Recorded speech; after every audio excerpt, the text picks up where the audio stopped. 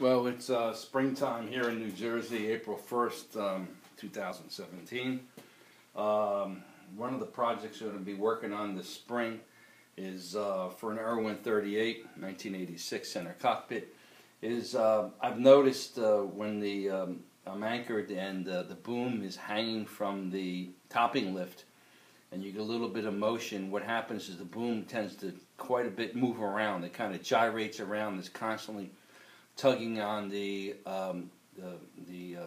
main sheet, and it vibrates and moves around quite a bit, and that's just a mild, mild motion. So what I decided to do, and what I had done on the last Irwin that I owned, was to make a boom gallows and install it on the boat. And this way, when the mast, when the boom is, the sail is down, the boom rests in the gallows. So I'm going to go through it very quickly. This is going to be a several part video. The first part will be show you what I did so far. First thing I did was I picked up, I'm using mahogany because it's a lot easier to get than it is teak. So I picked up a plank of mahogany that's 3/4 of an inch thick by 8 feet long. And this is oak, which I've done before.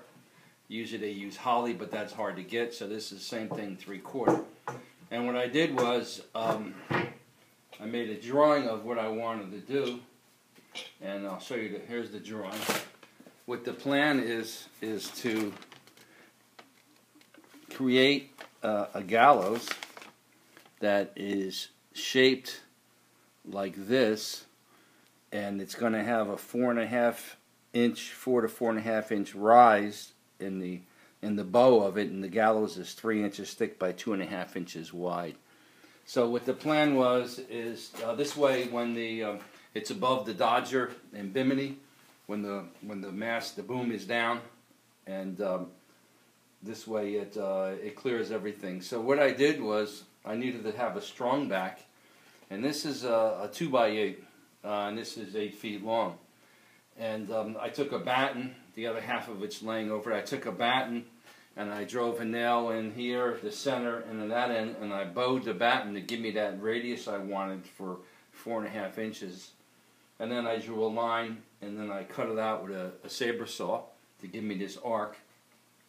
And at that point in time, I used West epoxy, and I put West on both surfaces here, and I clamped them together, and I pulled it in. And it took a few, you keep on positioning clamps, you pull it in, and you put another clamp in, you pull it in, because it's quite a bit of deflection you're trying to give it.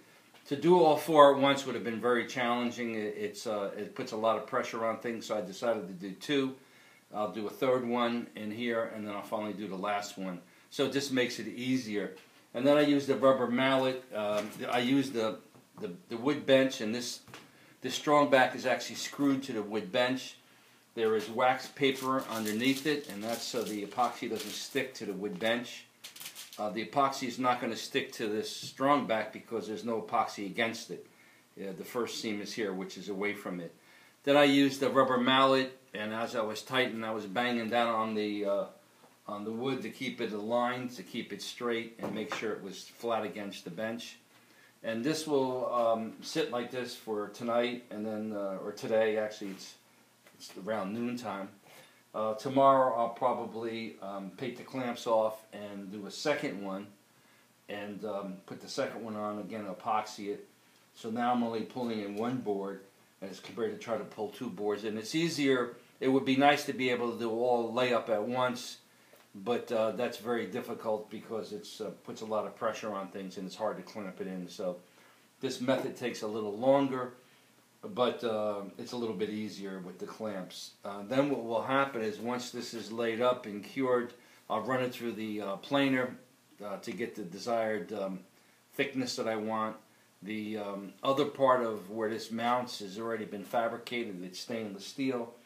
It's two vertical poles with kind of U brackets on the top of it, and you'll see that as this project progresses along.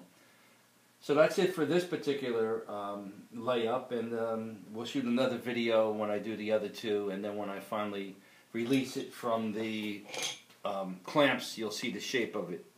And there'll be probably three kind of shallow cutouts in here. That's so the boom can sit in it. You know, you have to have some place for the boom to rest. So you basically just dish it out a little bit. I use a belt sander and I kind of sand in a cup area so the boom rests on that area. And I put three. I put one in the center and one on each side off about 18 inches so the boom can offset, just to get it out of the way to the center if you want to do anything so it's not dead center. You could even put one out further, which I may do. This way, when I put the sail cover on, the boom will rest on the gallows and it won't move around, and I can zip the sail cover on. So I'll probably have a few more than just three because it's just easier to put the sail cover on when the boom is not hanging from the topping lift and swinging around. So that should do it for this video, and until the next one.